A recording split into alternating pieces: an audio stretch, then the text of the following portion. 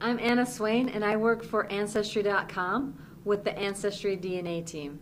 And we just wanted to give a quick shout out to Matt, who recently posted a video of him experiencing for the first time his Ancestry DNA results. So thank you, Matt, for posting that video and sharing with us and everybody else your first-hand reaction to your Ancestry DNA results, and specifically the ethnicity estimates. You went on there and you were a little bit surprised about how much of a certain group you were versus another group. In fact, you said you had heard, most of your life African, maybe some Spanish, and so to see your firsthand response after telling us what you anticipated was a lot of fun for us here at Ancestry.com and for the experience that you shared with us. So you had some questions on your video about maybe some of the regions, what they meant, and as you started to learn more and more about go through your DNA results, you started to have even more questions, which was kind of fun for us to watch, because it's true, as we learn more about ourselves, more questions arise, and we're on to more and more discoveries. And so thank you, Matt, for sharing that with us.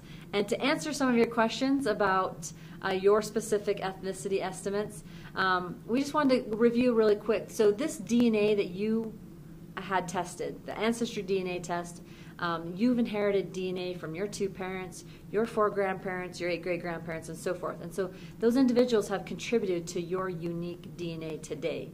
Your parents have 100% of their DNA, but they can only pass down 50% to you. So your results are unique to you.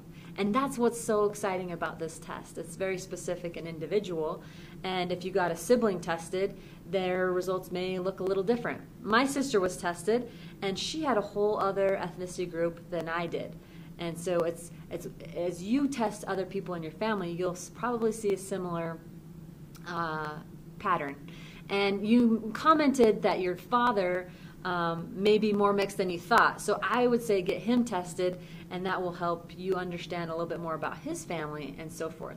And so as you get more individuals in your family tested, you'll have a better picture of where your ancestors were 500 to 1,000 years ago, because that's the kind of the time stamp that's on your ethnicity results. So when you said, hey, this Caucasus region, where is that, and how does that show up in my ethnicity results? Well, what it's saying is anywhere in the last 500 to 1,000, even 2,000 years ago, you had family mixing in that region who then carried their DNA from generation to generation, passed that DNA generation to generation, and now it's in you.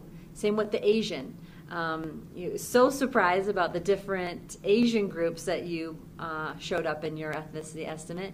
And so click on those groups. You can look in the listing there, and each individual group you can click on, and then it's going to show you the map of that region and a lot more information of that specific group, the historical background, and you can start to play the game of, hey, time frame, these are part of my ancestors, this is part of my legacy, part of my own story, because the DNA shows up in me. And that's what makes this test so great. So as you look at your DNA results, the African, you had several groups listed there. You're 73% African, several groups listed there, which is very exciting for me to see.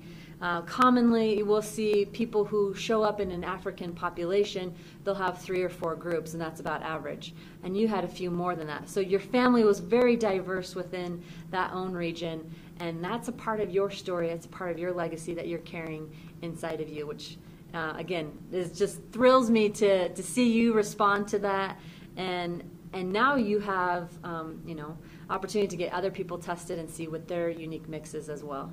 And then don't forget about the matches. Like you said, hopefully you'll post another video about some of the matching that you've had or that you're having, and reach out to them, because just like your family has part of your story, other DNA cousins have another piece of the story. And so reach out to them, contact them, and together we can start filling in the gaps or the missing pieces of our own story. But again, thank you, Matt, for sharing with us. It was very exciting to see your response on camera and hear the questions that you had. And hopefully us talking helps clarify some of the questions you did have. But if you have further questions, and anyone else who else is watching, if you have further questions, just feel free to leave a comment below, and then we'll respond to them. All right, good luck. Thank you very much, Matt. Take care. Bye.